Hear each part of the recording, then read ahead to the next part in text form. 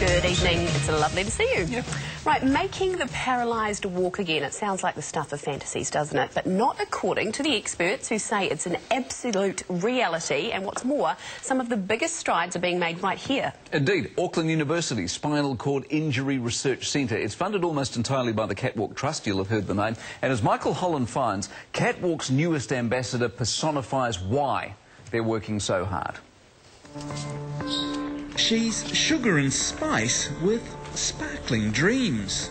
I want to run along the grass, learn to surf, jump on a trampoline. And a sparkling sense of humour. I might even run the New York Marathon, but only if Justin Bieber ran it with me. Hope you're watching this, Justin.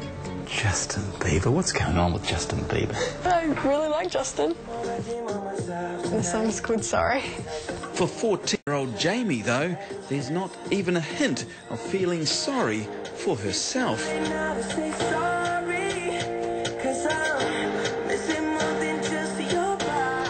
This is her now, but absolutely, definitely not forever. I just know I'm going to walk again. I just really know I'm going to walk again. Yeah, she's got a huge desire in her heart to walk again. She is always looking down at her toes and trying to make them wiggle. I don't feel sad thinking about this stuff because I just feel inspired. What do you see on her face when she's looking down at her toes? Determination. Yeah. And a smile. She never looks down and gets upset about it. Jamie's life change coming on what had, until that traumatic day, sand duning near 90 Mile Beach, been the perfect family holiday. It was a really nice holiday, lots of fun things that we did. But within moments of this photo being taken, I just remember going so fast and I couldn't dig my toes in. Then I saw 3 cartwheels through the air. And I knew she'd broken something. I was very dazed and bruised all down one side, and she just said, "Mum, I can't feel my legs." So now I'm classed as a T4 complete. a T4 complete. Yeah, T4 is around this height. From the despair of those early days in Starship Hospital to the optimism of now. Jamie's come to Auckland Med School's Spinal Injury Research Centre, largely funded by the CatWalk Trust. One of these vertebral discs would have slipped and crushed into the spinal cord that sits just in this little hole here. To learn of pioneering developments.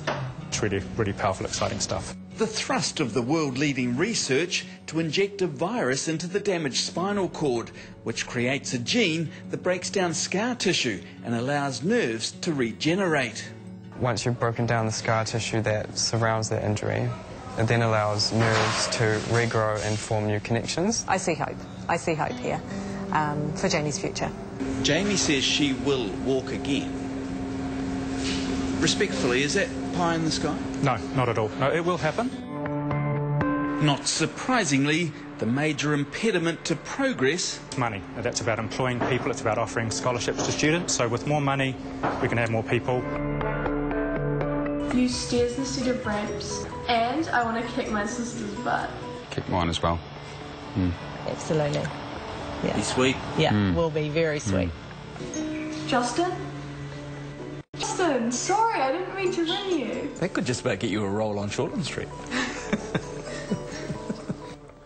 It absolutely could. Yeah. Did you realise that we were that close in terms of advancements? No, I didn't. Closer all the time. But I have a broad theory. You know all the stuff we angst about in modern society these days, the world coming to an end, global warming and so science, I honestly believe that science fundamentally will solve most problems that we now see as insurmountable. In some way, shape or form, science is the key. But of course, as we heard in the track, money is the key here. So I am a patron for the CatWalk Trust, so I'm pretty passionate about this one. If you can, text WALK to 2448, $3, and that will help to make these advancements happen very quickly.